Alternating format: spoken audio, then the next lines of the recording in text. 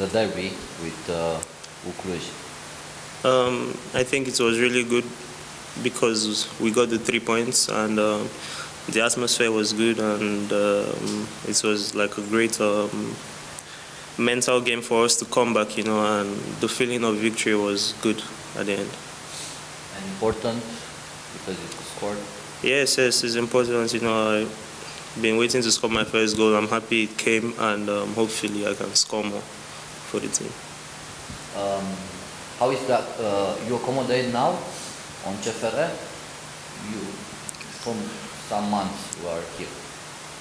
Like accommodate? Settled in? Yeah. Yeah, I think, yeah, I've settled in nicely. I think I've adapted well to the team and everyone is good with me and yes, I have.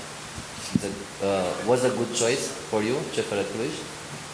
Yes, I think it was a perfect choice for me at this stage of my career, you know, to come to CFR Cluj to try to fight for the titles and fight for Europe.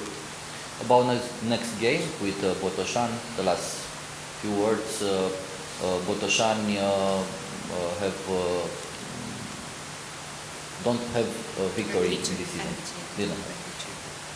Yeah, but you know, in the Superliga, every game is different. Every game is difficult, and we have to go into the game, of course, trying to win and not trying to underrate anyone. So we're looking forward to it, and we're gonna go there with everything. How important is to have fans